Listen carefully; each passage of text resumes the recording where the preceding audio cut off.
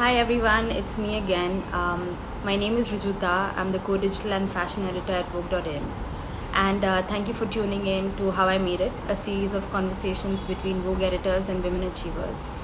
Our guest today is a young designer whose work has been recognized by critics almost straight out of college.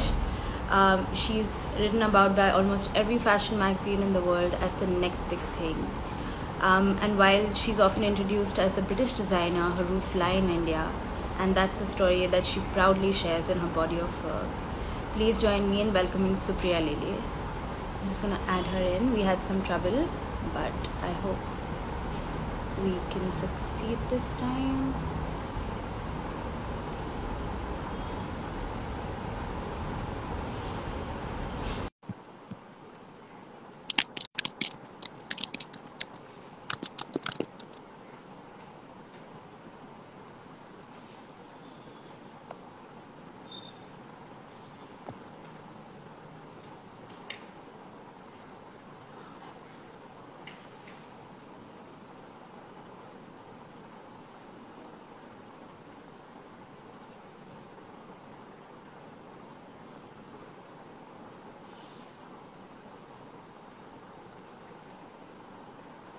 We're just waiting for Supriya to log in. Um,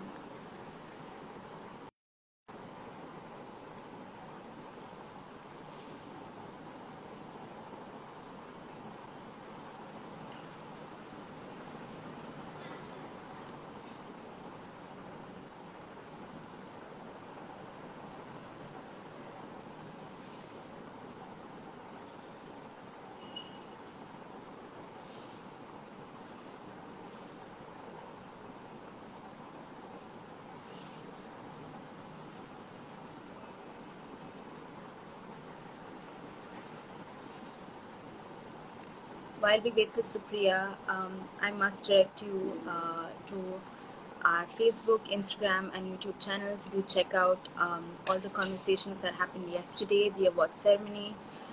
We have some incredible people talking for us. Let's try and see now if this works.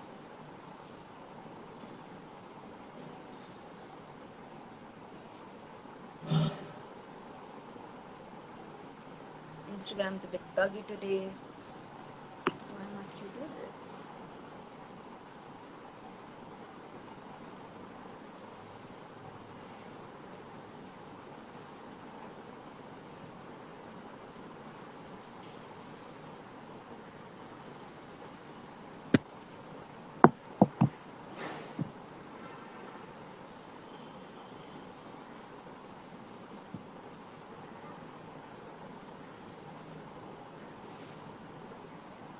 Thank you for your patience, guys.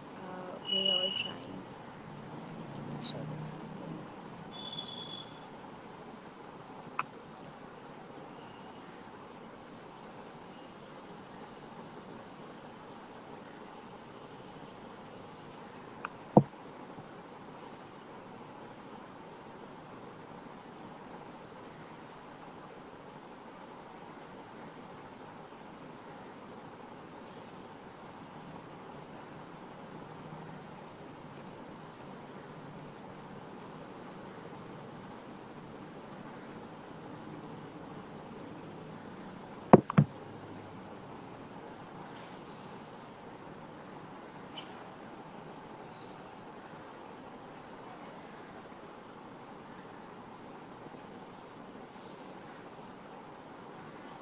If anyone has any questions for Supriya, please send them in.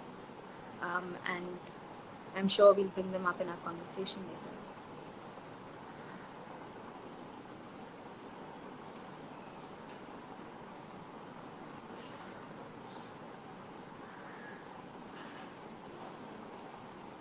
Like I said, this evening at 6:30 p.m. we will be hosting the second leg of Vogue Women of the Year Awards 2020, and we'll be honoring industry leaders in our champion section. And we have an exciting lineup of hosts of the winners. So make sure you do tune in.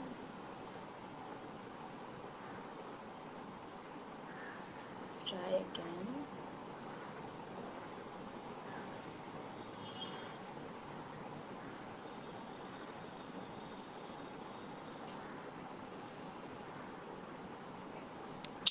Hello. Oh, hi! Hi.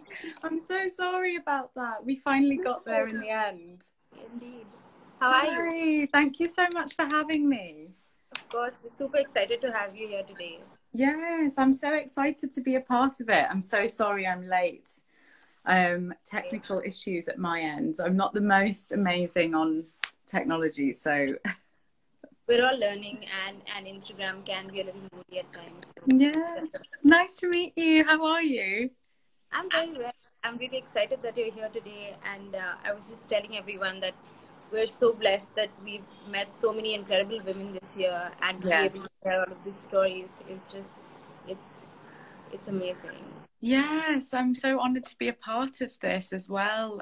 Obviously, Vogue India is a big, important part of my my world. So this is great to be a part of it. Thank you.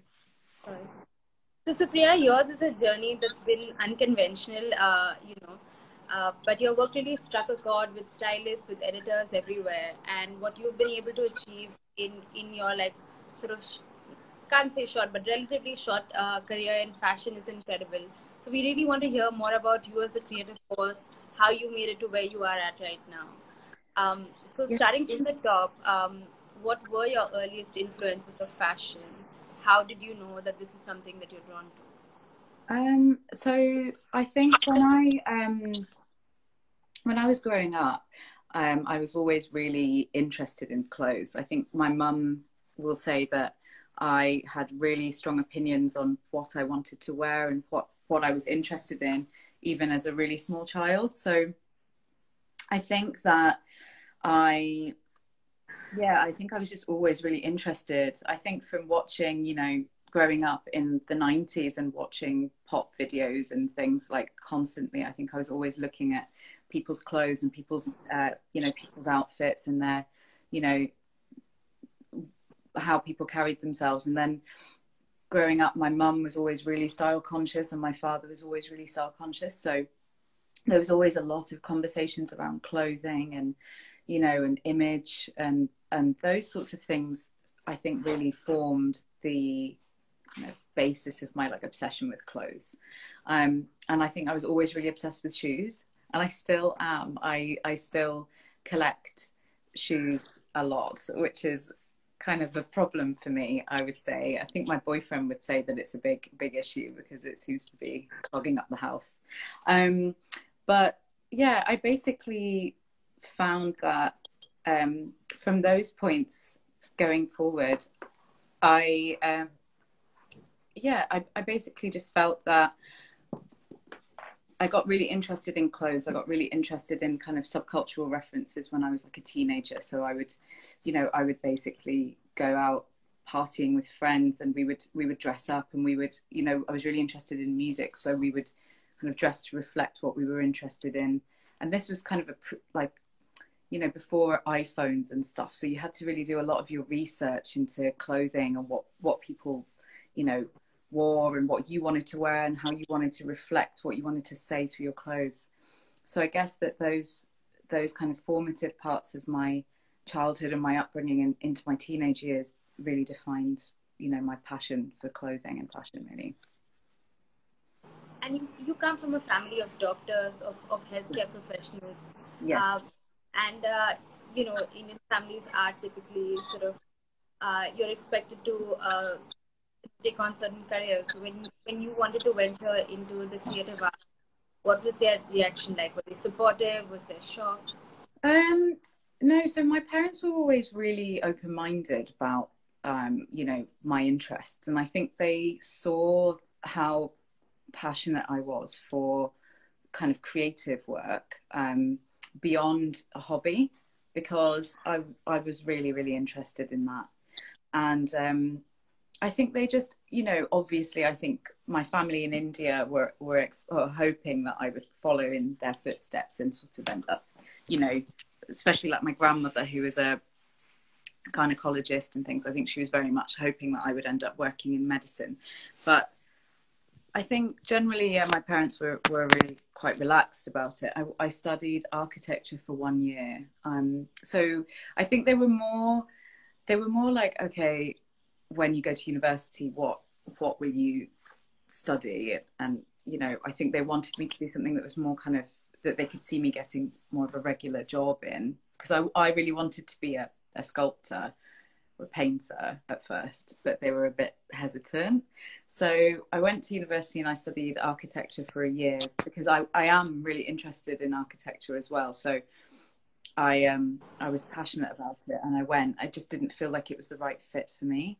So when I then changed over to the foundation course, and at that point, I think my parents were like, okay, well, you know, let's see where it takes you. And it was a toss up between sculpture and fashion, and I chose fashion quite last minute, I have to say.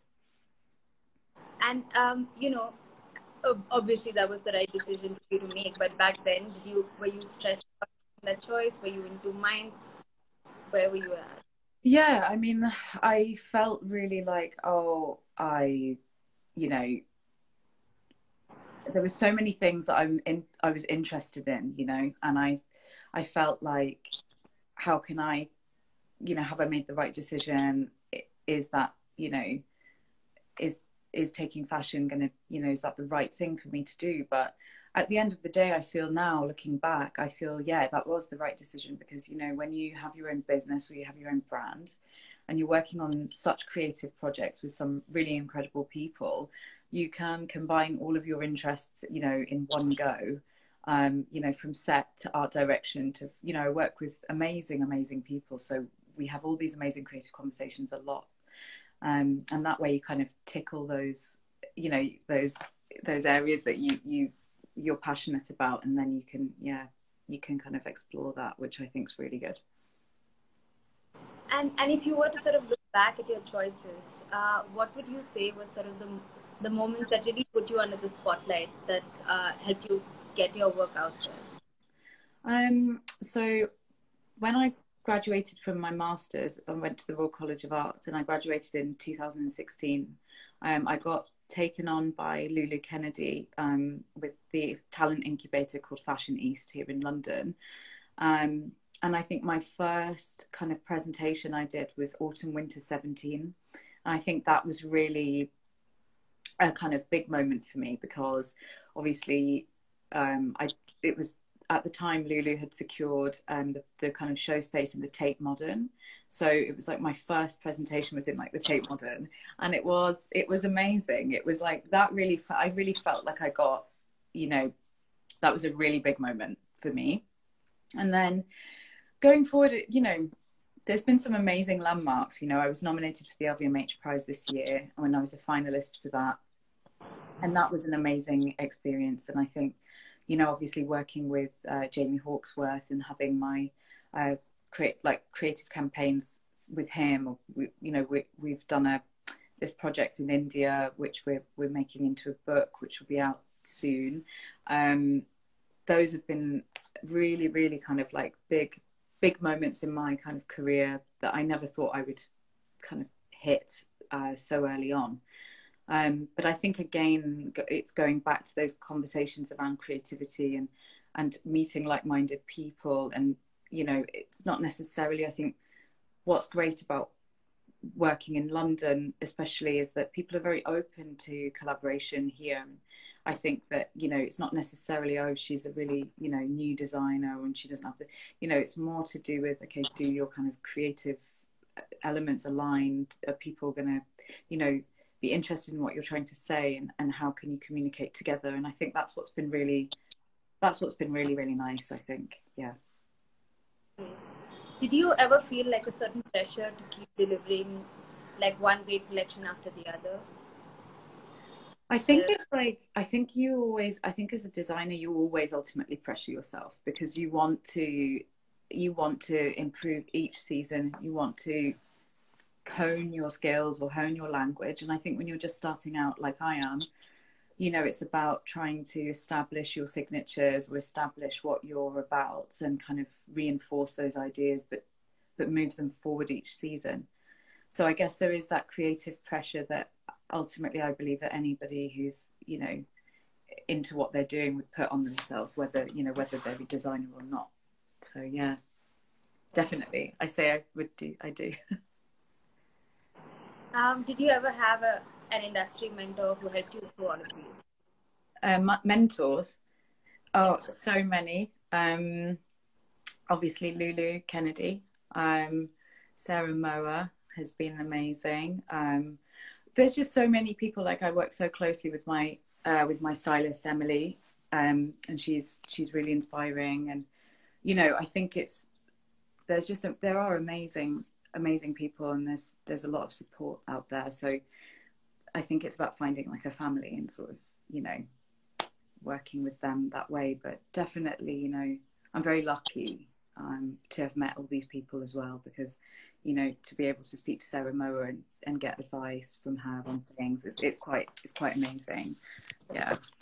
Yeah, that's what I mean when I say that what you've achieved is a lot more than, um,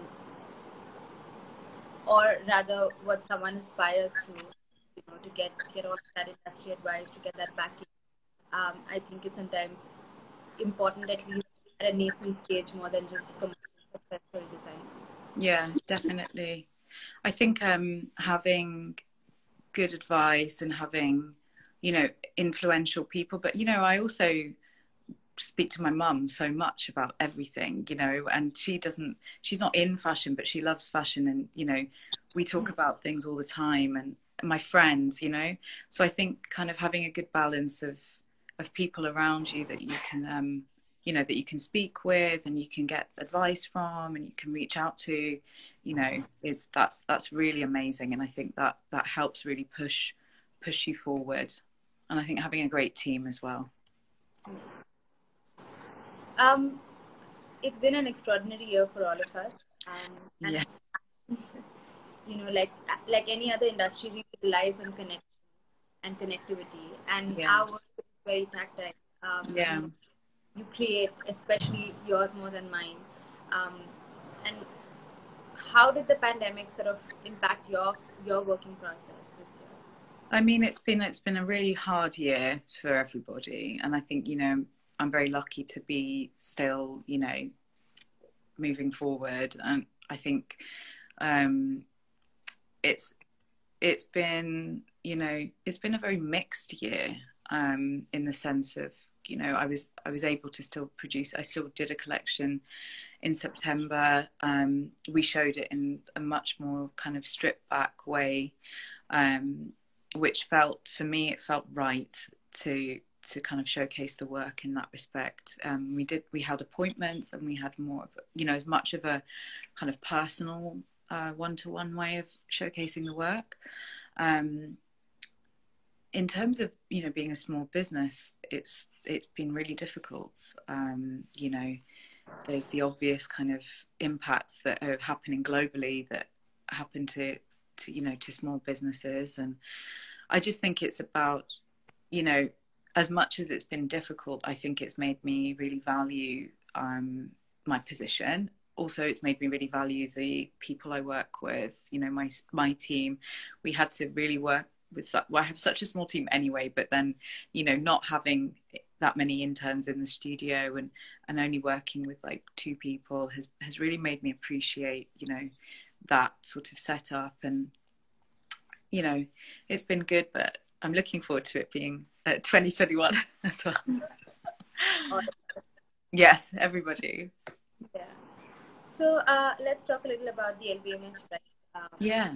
Finalists this year, there were a lot of sort of riding on you, and eventually you are the joint recipient of the award.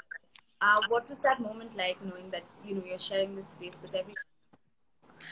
Well, so the whole experience was amazing. I don't think ever in your kind of design, when you're thinking about becoming a designer, do you ever think that you're going to be in a room where you're going to meet everybody and everybody, like some of your heroes from it's really surreal, and it's a very full-on experience, because you're standing there and you're talking to all of these incredible people, and and the other finalists are amazing designers. So you're seeing what's amazing is you're meeting people from all over, not just London. You're meeting people from all over the world, and you're able to see what what they're creating, and it's nice to be able to talk to them, make friends, and bounce, like, you know, kind of have those conversations. And then obviously being a joint winner, I thought that was actually, it was really, really nice. That was a really nice feeling. It felt very true to the time of where we're at, and you know, it felt really nice to be able to kind of split that with my peers, and yeah, it felt much more kind of, yeah, correct for the times that we're in, I think. So let's talk a little about your work. Oh yeah. You obviously grew up in England, but you have roots in India, and Yes. you talk a lot about that in Yes. your work, most sort of unconventional way, in a way that's not obvious. So tell me, how both sides of your identity on the drawing board? So I basically, when I was first kind of finding my design language, I remember, you know, I'd had because I used to go to India almost every year or every 2 years to see family, and I would always be, you know, I would, you know, get on the plane in the UK, get down in India, and it was completely different, you know, from the smell to the sound to everything. It was just visually, orally, everything was completely different. And obviously those memories from me as a child, when, you know, growing up my whole life, it was always like completely different sensory experience every time. And it still is for me when I go. And obviously I have a lot of family in India, and all my aunts and my uncles and grandparents and things. So what was always really nice for me was the way, I used to always really love the way my kind of grandmother dressed, and the way my aunts kind of present themselves. And I used to always collect kind of old pictures of my family when I was there, and I'd bring them back to the UK. And I have this big archive of old family imagery. And I think when I was kind of starting to unpack these ideas, it was very much about, you know, for me, so much of it is about memories, and those kind of skeleton memories of things. So it's about reinterpreting the kind of asymmetry of the sari, or the kind of draping, and kind of putting it in a really kind of minimal, clean way that feels, it has, like, you know, to look at it immediately you may not see, but then when you know what the context is behind it, you can pick out all of the kind of, you know, the codes are in there. And that's because that's the way I remember things, I guess. You know, that's what memories are like, aren't they? You know, they're kind of like little ghosts that you kind of pick up on. So you know, so on like a typical like mood board, there might be, you know, an image of my grandma, or like a, you know, a crop of a picture of, you know, family picture, or you know, I love Satyajit Ray films, for example. There might be like a film still there, but then, you know, on the other side there might be, you know, a punk image from like the 70s or something, from like Derek Ridge's book or something like this, because in a way I remember thinking that there were so many parallels, you know, because so many subcultural references come from, you know, heritage reference points and vice versa, and there's constant dialogue between the two. And I guess that sort of Eastern and Western conversation that I have within my own identity plays out really like that. And I like to think that there's such a tenderness to the way that traditional Indian dress is presented, and a beauty and a femininity. But then there's also, you know, the way I like to dress, which is quite strong. It's maybe has some more subversive elements to it. And I think there's a really nice contrast there, and a conversation between the two. So that's kind of how I like to kind of create my work in a way. And I feel like in that respect, it creates a really modern vision, because it's not really, you know, as much as I absolutely adore Indian fabrics and textiles, and, you know, the embellishments and the embroideries and everything, you know, it's very much for me, I love the color. So it's about taking the colors and taking those codes and playing with them like this. I feel like that feels very true to me and what I like. So yeah. You spoke about identity, and I see this as a pattern with many designers who are being more vocal about where they come from and really taking pride in that. Yes. Why do you think it's becoming so important to speak about identity? Well, I mean, at the end of the day, I think, everyone's so different and everybody's an individual and everyone sees things from their own point of view. And I think that your identity or the way that you've grown up or the experiences you have, they really shape you. And that ultimately reflects in your design work. So I think it's really great to be able to keep, to have these conversations really openly about identity and, because the world we live in it's diverse and people come from all different places. And I think it's super important to have those conversations because it makes interesting work. It makes interesting points of view. That's so true. Yeah. Talking about the pandemic and your design, when the world turned to sweatpants, your last collection really exemplified sexual confidence. Yes. I would think twice before getting to those pants, but they're amazing. Thank you. You should totally get them. They look amazing on you. We've all tried them on in the studio, like everybody, and we've all got different shapes and sizes, and they look great. They are great.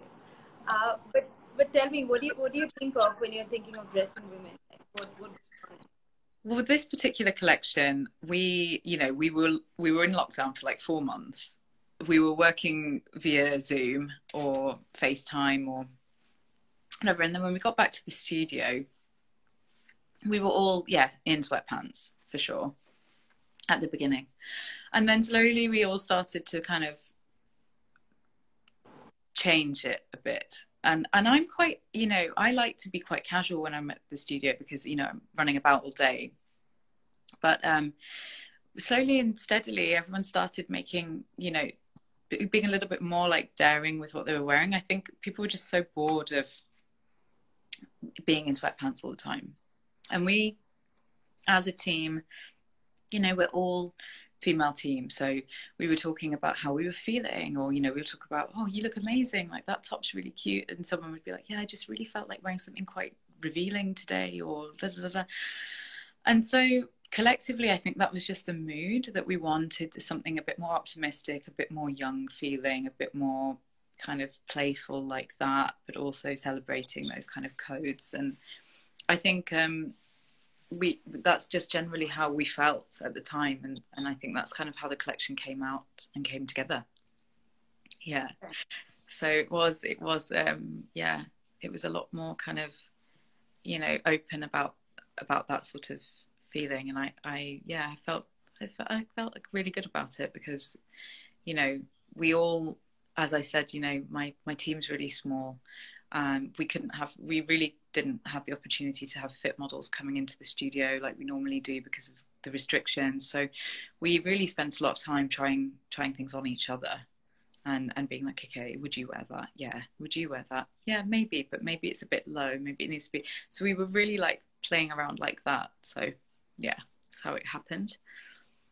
And I think that turned out to be a great thing, right? Eventually, because you want opinions of people who have wearing different, sizes, shapes, preferences. It's good to have that viewpoint always when you're definitely. And within the studio, we're a different age range as well, which I think is really important. So that's great. And I think. I think those conversations are really critical. I think, especially being a women's wear designer, and we want to design clothes for women that women want to wear. So we have to try them on and ask each other, do we like it or is it uncomfortable? So yeah, those things are really important. So to talk a little about your work, your last campaign that you shot. Along the banks of the Narmada. It's a really sort of personal project for you. Yeah.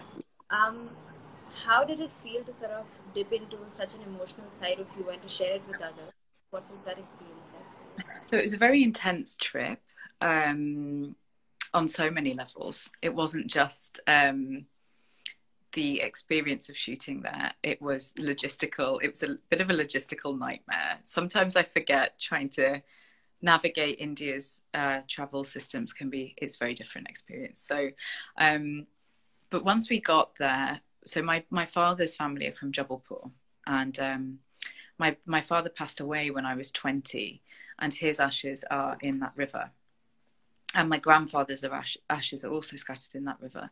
And it's a place that it has a lot of significance to a lot of people, and also to my family. So we wanted to do a project where we wanted to take, well, ultimately it didn't really start off as being this kind of a big soul searching project. It was an idea that we wanted to take the kind of, we'd shot my first campaign with Jamie, because Jamie and I are from we were both born in the same town in the UK, in Ipswich. So the first project we shot, we documented it there. And then for this one, we thought, okay, maybe we take the clothes out of context from the UK and put them in India and shoot them there. And we thought, okay, we'll go to where my father's family are from, and we'll shoot there. And I said to them, this river is incredible, and it would be amazing to kind of make a project happen there. So taking the team, we really did this very much like there was no production. It was really like, it was Jamie, myself, the stylist Emily, and the art director Johnny, and Smita, who is with feet casting. So that was us. And then we had my uncle's, we had some people that my uncle knew that were driving us around and essentially being kind of production.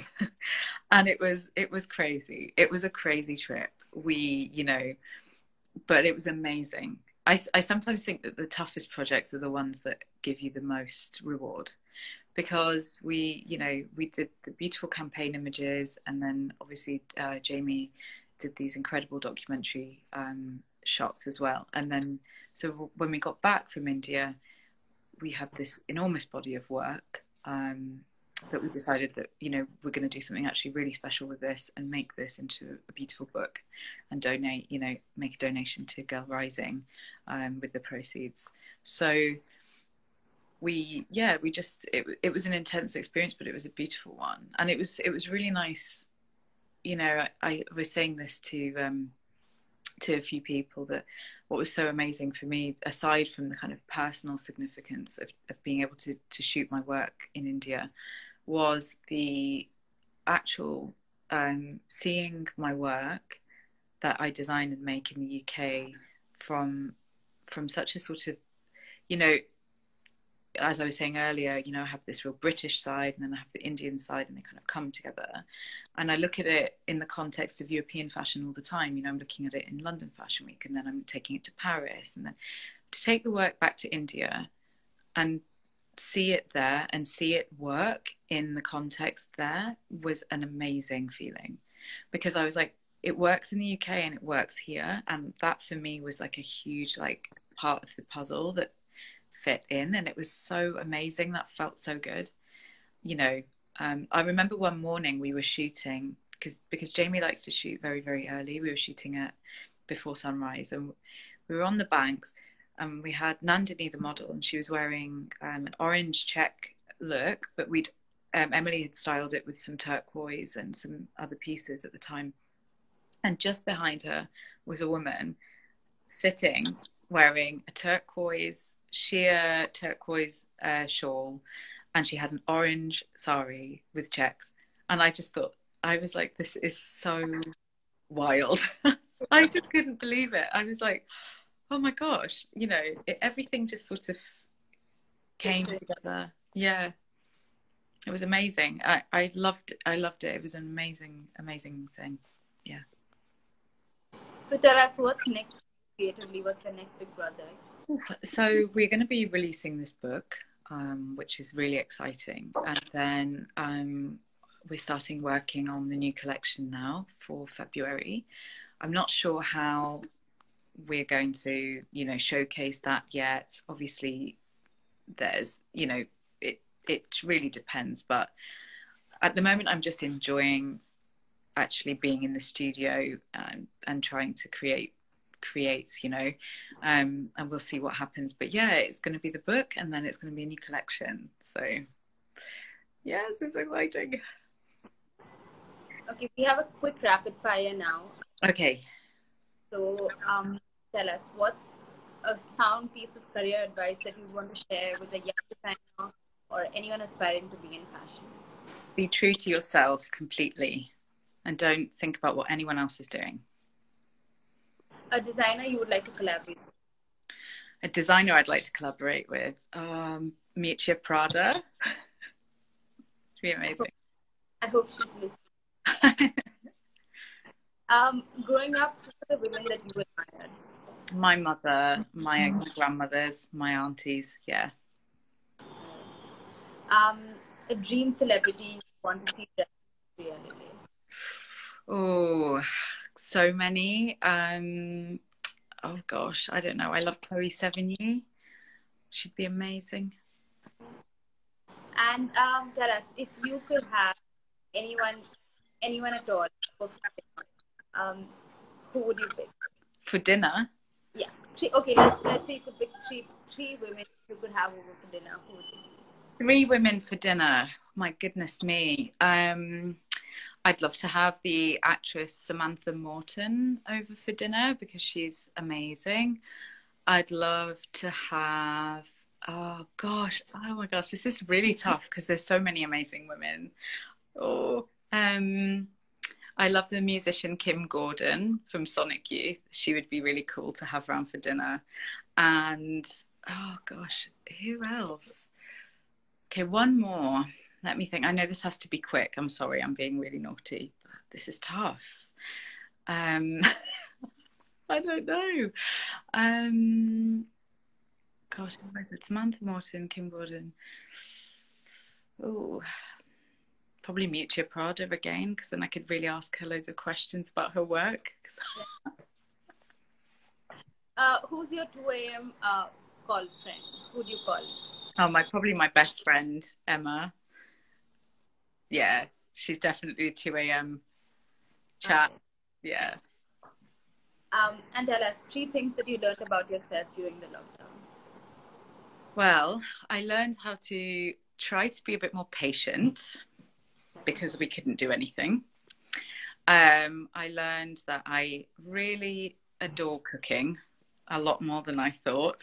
And I learned to, I guess, to be kind of more, without sounding cheesy, but to be a lot more thankful for things because, you know, that situation was completely unexpected. And it just made me feel very grateful for kind of everything that I've you know, what I'm doing and everything like that. So yeah. All right.